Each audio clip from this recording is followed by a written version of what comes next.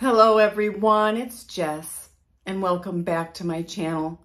For today's timeless tarot message, I have the water signs specifically in mind. So if you're Cancer, Scorpio, or Pisces, this message is specifically for you, all right? And whenever you find it, it is going to be timeless, and so please take what resonates at that time. Today, I'll be using the Tarot of Curious Creatures by Chris-Anne, and there's the front of that box cover now. And off camera, as I always do, I'm shuffling and cutting my deck, and now we're just releasing any additional negative energy that may be attached to the cards.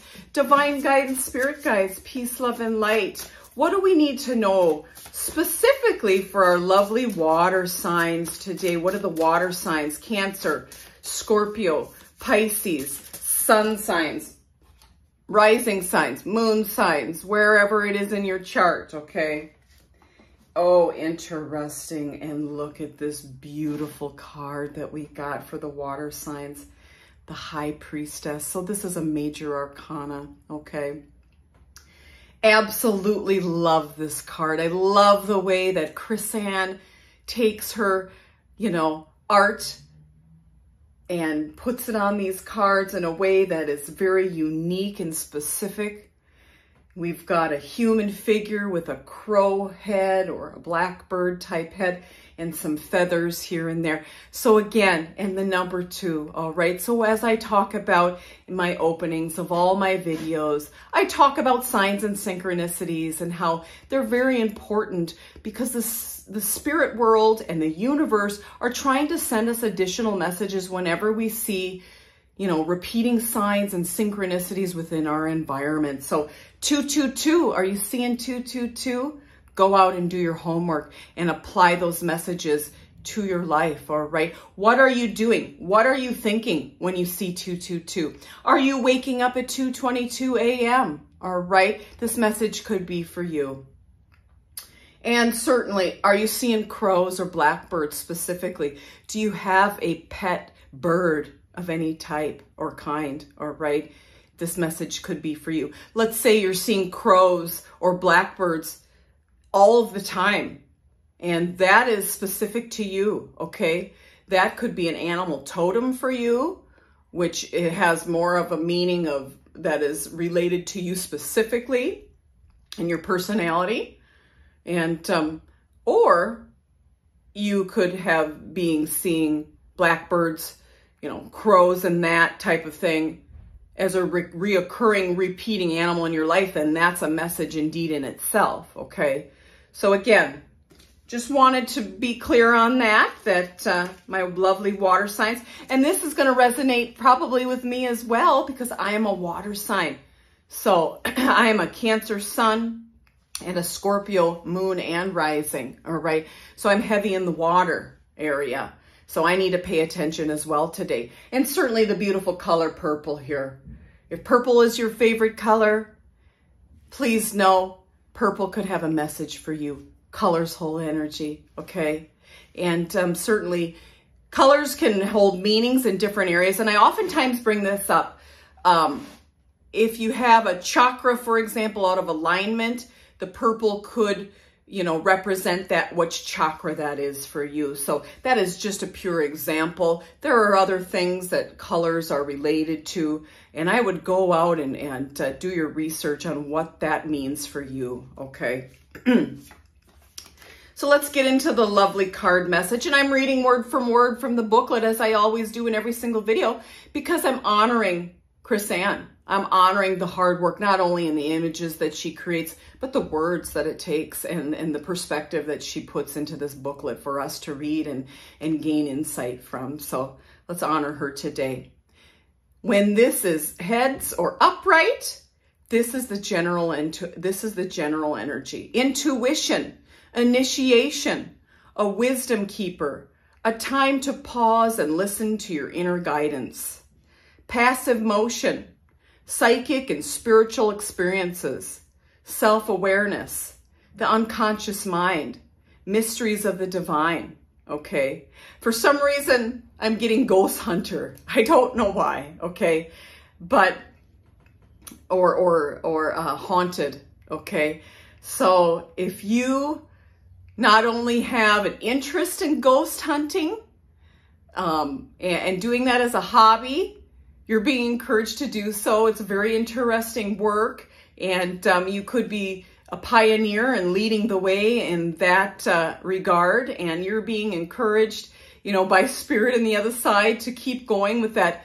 You know, if you're starting up some kind of a ghost hunting or haunted house exploration business or service of some sort, you're being encouraged to continue with that. And then on the other piece I'm also getting here today, if somebody is here today and they feel like they have a haunted home that they're in, or they notice that they have a spirit that is in the home, please know that that is okay, all right?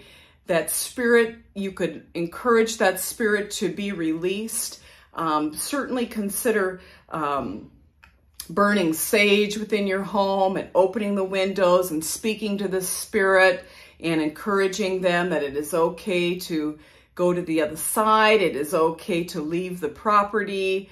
They've done their job, and, you know, treating even that energy that has crossed over with respect will get you a lot farther than, you know, if you didn't do that. So encourage today to speak out to, you know, that spirit that is haunting your home and take the necessary steps. And you can do your homework on Google searches too, and even, you know, communicate and have conversations with individuals that have done home cleansings, invite them into your home, do the rituals if that makes you feel better, if that helps, you know, you to release any kind of anxiety or worry, or to make that connection with that spirit, to let them go. And I'm getting child, okay? So, and specifically female energy in the home. So again, you can go out and do your research. There are plenty of resources and people out there that specifically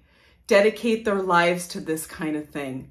And you're being encouraged to take the necessary steps to release that, that young female energy out of your home, so she can go off to the other side. But take the necessary steps to connect with her in a loving way, or right, and hold respect for the past spirits and souls, okay? Very interesting that I'm getting that off the card here today, but you'll know if it resonates with you, okay? In a world of instant answers and overwhelming amount of pseudo-fact, the High Priestess is an invitation to dwell for a moment within the mystery. She sits between the spiritual and earthly realms and asks you to embrace the stillness and just be, while you listen for the gentle voice of your own intuition, okay? By sitting quietly, suspended in the abyss of ancient truth, your own answers will rise to meet you, okay? We all have the ability to check in with our intuition, and if we listen close enough, all of the answers come to us, all right? Trust that you will intuit the right moment to resume conscious motion, right? So trust yourself. If you're giving yourself a rest and a break, trust yourself to allow that to happen, and that you will know when to take the next step forward. You are stepping into a profound knowing, and your dreams will carry the whispers of prophecy. So listen for the language of metaphor. Time spent in a state of receptivity will be steeped in serendipity and guidance, and your ability to hear the cooing of your soul is being amplified at this time. Dive into your unconscious mind and seek to know thyself, as profound psychic and spiritual intelligence is germinating, and silent observation will provide the dreamy hollow needed for its reemergence. You are becoming the oracle, all right? You are becoming stronger when you trust yourself and your intuition, and you trust that you are being sent signs and synchronicities and messages and guidance, and you are being held, okay? Your hand is being held as you walk your path here, and taking some time to really focus on that and knowing that you're powerful and you have the answers that lie inside you, okay? And maybe for those of you that are here today that have that haunted home, maybe you need to take some time to think about how you can approach this spirit and the cleansing of your home and the releasing of the spirit. And you might find that if you do any kind of historical research on your home and property, that you may indeed find that you had something specifically in common with the young female energy that passed. And wouldn't that be interesting to mention that as you're, making contact with the spirit? And and this is simply done by speaking in the home to the spirit, all right? And encouraging them and knowing that you are allowing that spirit to feel safe enough to reach out and that it is okay. And communicating with them to help them along their way so that they can choose to leave the home base there and return to the collective energy on the other side, all right? That their mission is complete and their energy may be kind of stuck in that space, okay? So you will know, because there's going to be something that you discover within your historical research that actually is something that you share, okay? So you'll know what that is when you find it. And I'd really be curious to know who this resonates with and what you did find out and how that worked out for you. And if you did indeed, take the time to do the necessary procedures and processes and rituals to release the spirit. Very interesting today off of this card, all right? Raven conversations, okay? So a raven specifically, all right? Time and space are more flexible than we experience them to be.